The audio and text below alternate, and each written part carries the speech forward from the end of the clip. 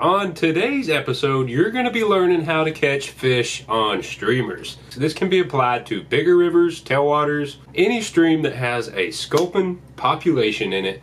These tips I'm going to be giving you can be applied to that. So take this, run with it, and I hope you guys catch some good fish. Let's quit jibber jabbering and let's get to fishing. Thanks for tuning in to another episode of Tri-Cities Trout. Today's going to continue the second episode of the Small Stream Adventures. Join me and my friend Blake as we wade up and down the creeks in search of big brown trout and rainbows. This episode took some work. They didn't come easy, and they usually don't, especially on the fly and fishing a small creek. A lot of these small bodies of water don't really have high numbers of fish in them. Populations are pretty low, so you can go miles and miles and miles and not see a fish. And that was the case on this episode. Broke a couple rods, but we caught a couple fish. And as I always say, you gotta pay your dues in fishing or really with anything in life. But we paid our dues and we got paid back big time. So like I said, join us and stick around because we caught some awesome fish. And if you enjoyed this video, then please consider liking and subscribing. My main goal with this channel is to inspire people to get out more and to get into fly fishing. And to also give you guys tips so that you can go out and catch more fish for yourselves. And really, we would have probably ran into more fish if we would have been, say, nymphing or throwing some smaller flies. But we were focusing on streamers. And with streamer fishing in particular, you're not going to move a lot of fish. Like I said, we went miles and miles and miles. There was a few days we didn't even see one single fish. And that's the thing with the streamer fishing. It's not a game of numbers. It's a game of going out there and hunting for just a couple of bites. And really, if I go out for a whole entire day and fish and I catch one fish, I've called that a success. I'm cool with that. And I'm really cool with not even catching anything. Like I always say, it's nice just to be out there and enjoy the company of the stream.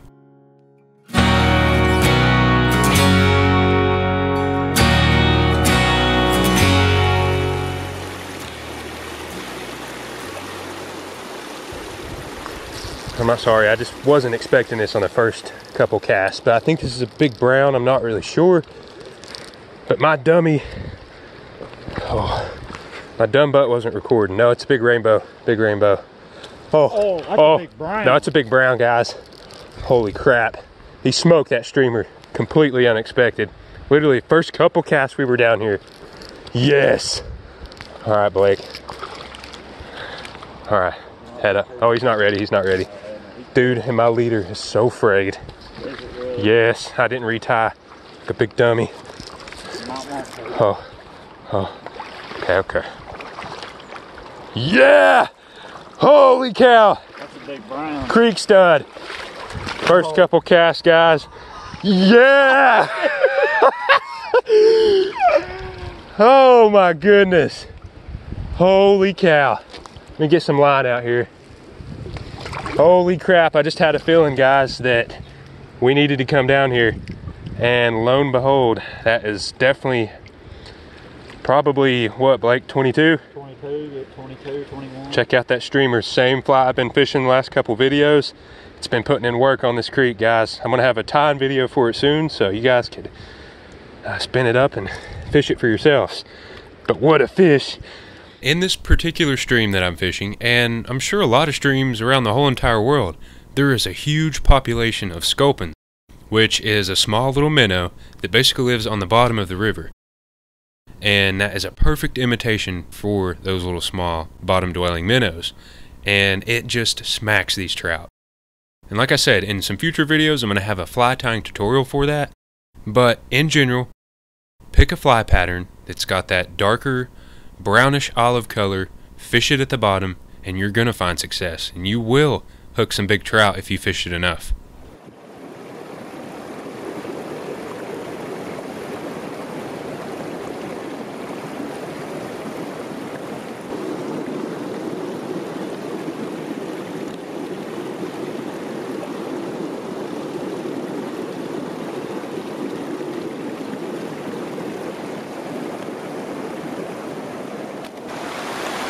All right, Blake hooked up.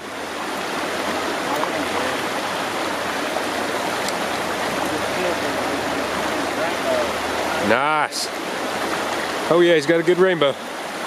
Solid. Whoa. Yeah.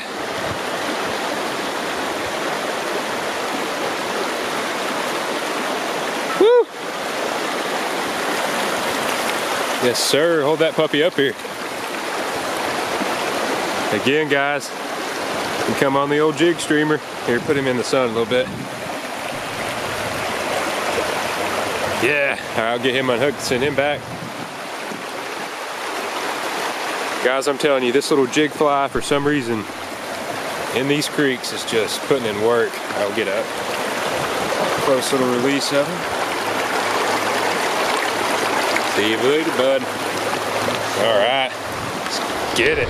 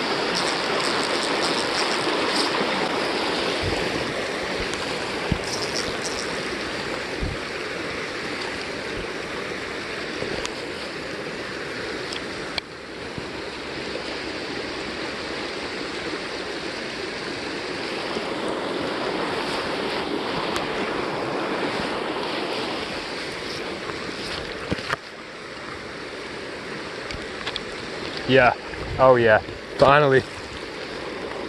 Okay, I think this is a good rainbow. Oh man.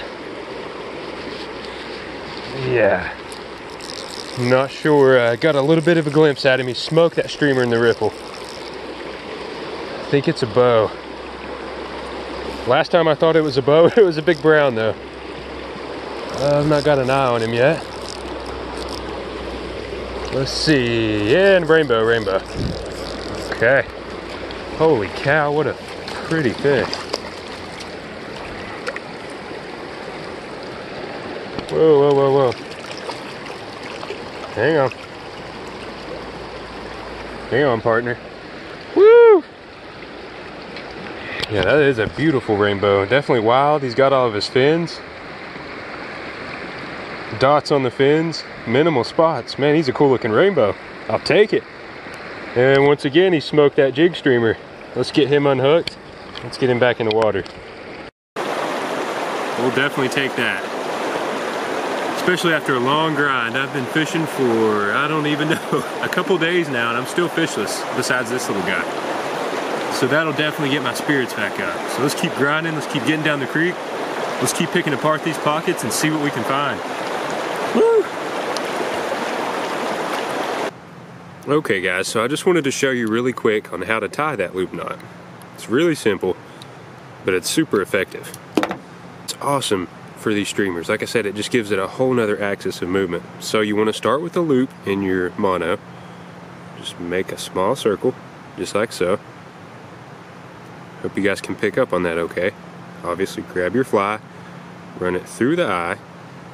Now that you got that loop there, you want to run it back through the loop, pull it through, and so now we're left with that. You want to pinch and wrap it around your line. I go about 4 times. 2, 3, 4, and then you got your loop still. Run it back through the loop and cinch everything down. And then that's what you're left with. Now I can kind of demonstrate this for you. See how it moves? Like I said, it gives it a whole nother axis of movement. It almost doubles the action on that fly. And then of course we want to trim our tag ends. Set that down. And then boom, that's what we're left with. Like I said, that fly is ugly, but man does it work. Alright guys, I wasn't recording again. I think it's a good brown, I'm not sure. Yeah, I think it's a nice brown. Woo! Oh yeah. He's not huge, but man, that's a good one. Oh crap, my net is stuck again. Gonna have to do my best to tail him here. Wait. No, it's a brown trout. Yes. Woo! It's a beautiful fish, man. Let's see what we got here. Oh yeah. Get your hands wet here. Man, he has been eating bait fish. He is full of them, guys. Check that out. Wild brown, he smoked the jig streamer once again. Yes, sir. Oh man, it even looks like he's been eaten before. He's got like a dent in his back. Let's get him back in the water here. But yeah, he's been munched on before. Something bigger's gotten a hold of him at some point. Check him out. Beauty.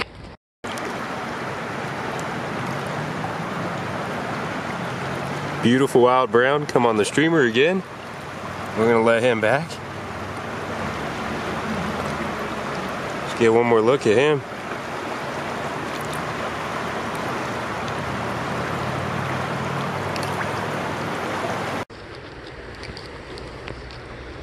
But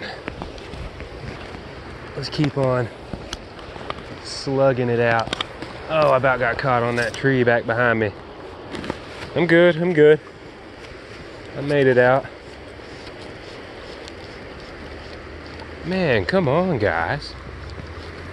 Cooperate. It's a deep hole. There are fish in deep holes. Oh, here comes some geese. Coming in hot. Ah!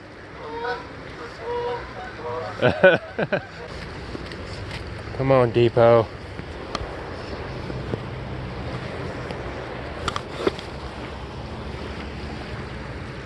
Oh man. Trying to let it get as deep as I can, but it's pretty swift, so the fly kind of ends up coming up to the surface, which is okay in some spots, but this one I need it to get deep because it's a deep hole. I'm getting bumped, but not by fish. Definitely not a fish. It's that same big old chunk of rock messing with me. Yeah. Okay, what do we got? Oh, nice rainbow. Shoo! She's a fighter, boys. Get in here. No, he popped off. Crap. Alrighty guys, that's going to do it for today's episode of Tri-Cities Trout. We caught some good fish and had a good time while doing it. And I hope you guys had a good time watching and coming along. Like I said, I really appreciate you guys spending your time here on the channel and watching my stuff. It means a lot. Keeps me motivated to continue doing this and pumping out videos for you guys. So, like I said, I appreciate it. And if you have any ideas for future videos, drop them in the comments below. And let me know what you would like to see more of. So, like I said, I appreciate it. You guys have a good one.